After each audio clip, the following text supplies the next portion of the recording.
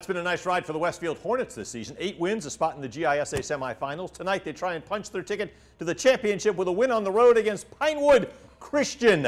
Pinewood's good, and they're the teams meeting right there. Westfield thinking maybe this is our night. Nick Wasson takes the snap for Pinewood and races up the field wearing number 13 for a huge gain right there.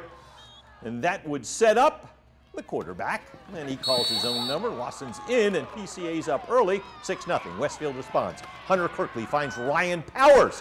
That's a touchdown. Extra point is good. Hornets lead 7-6.